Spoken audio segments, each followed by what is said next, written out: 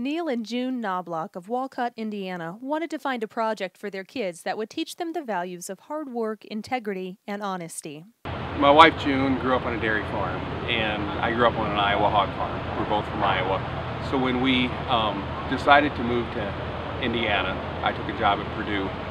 We thought back to our childhood experiences and how we grew up as families and how we wanted to pass that on to our children. And so having raised pigs and having my own project, I learned so much responsibility. That is what I continue to go back to even as a professor at Purdue University. I think about what I've learned and where I learned it, and it was those formative experiences in high school. Raising pigs, believe it or not. Their oldest son, Grant, is 15. Well, we have 15 sows. We have 8 brick sows. We have a Poland sow, a spot sow. We have 2 Duroc sows. And we sell show pigs, red gilts, and breeding stock. The Knobloch kids also market 20 to 30 fed hogs each year in their joint premium meat venture, Premium Beef and Pork. Nelson, 14, explains that when they began raising hogs 5 years ago, it started with just one. Well, actually when it started, it was mostly just Grant and I. He was 10 and a half, and I was 9. It started out with one sow, and brought his bred Duroc gilt. And then we bought two more to sell that fall. And I mean, it just kind of kept growing. A couple more here, a couple more there. 6 here. I mean, we got a good herd to work with, and you always got to replace the old ones with something better. Perhaps replacements that you raised or growed and raised.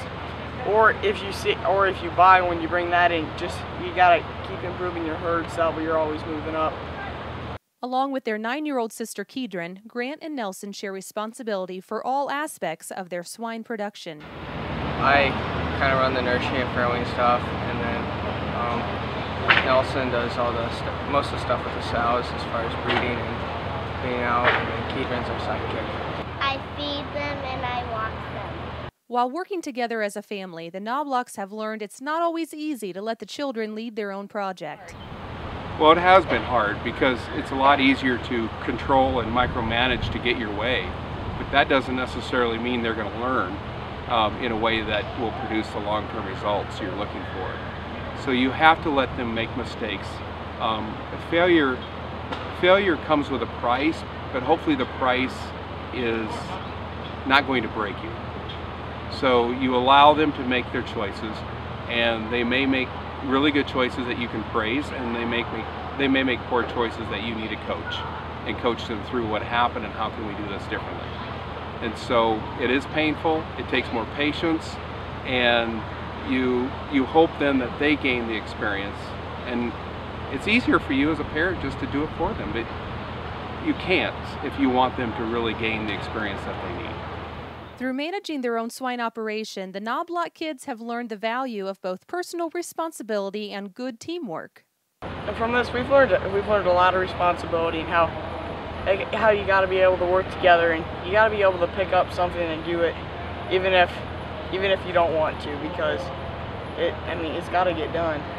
You got to be one to take turns with decisions. I mean, if you clash on a decision, you got to be one to let or take turns on that. So it takes a lot of cooperation, and it also takes a lot of work. You got to be willing to work hard for what you want. Through their extensive swine project, Grant, Nelson, and Keedron are not only gaining the knowledge of how to practically and productively raise hogs, but also skills that will prove to be invaluable as they continue through life's course. They really had to learn who they are as a person, and then they have to learn how to work together as a team. And they're different, and they're siblings, and so a lot of this comes with what they're going to have to do in business someday. If they go to college, they're going to work on teams. If they go to the workplace, they're going to have to work on teams. I think that's where a lot of this has come together. They said responsibility, of course, it's natural, but what I see the value, especially since they're being homeschooled, they don't necessarily have to work broadly with people, but guess who orders the feed? Guess who orders the vet supplies? Guess who makes the decisions? Guess who does buying pigs, purchasing, making these purchasing decisions. They have to do it. Of course, I'm their coach. So that's the part, what they have learned is really what's it take to be a business person and how do you work together as a team. 3 years ago, Grant and Nelson brought their first home-raised hogs to a national show. It was, first time we came, I didn't realize it was going to be this hard, this tough, that competition is that deep, that it's not real easy you got to work real hard if you want to win. Since that first trip, Grant, Nelson, and Keedron have worked hard to improve their knowledge of their hog projects. All three placed in the top 10 in the Skillathon at this year's Team Purebred Junior National Show. The improvement in their swine breeding is also evident, as they exhibited several homegrown gilts in the junior show, as well as a boar in the open class show and sale with great results. So I think actually having pigs 12 months out of the year, 365 days out of the year, that helps them make different decisions than if they were just purchasing pigs to show. And it creates a much more, I guess, long-term look. Breeding hogs has helped them learn to make decisions based on what they want to do in the future. And the Knobloch kids certainly have good times and good hogs in their long-term plans. Well, I want to kind of keep it up when I come back leave for college and then come back, and I want to kind of pick it up when Keedron's done and keep breeding Berkshires and have fun.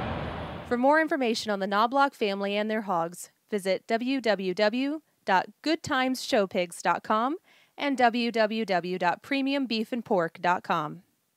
For more stories around the livestock industry, stay tuned to FinalDriveTV.com.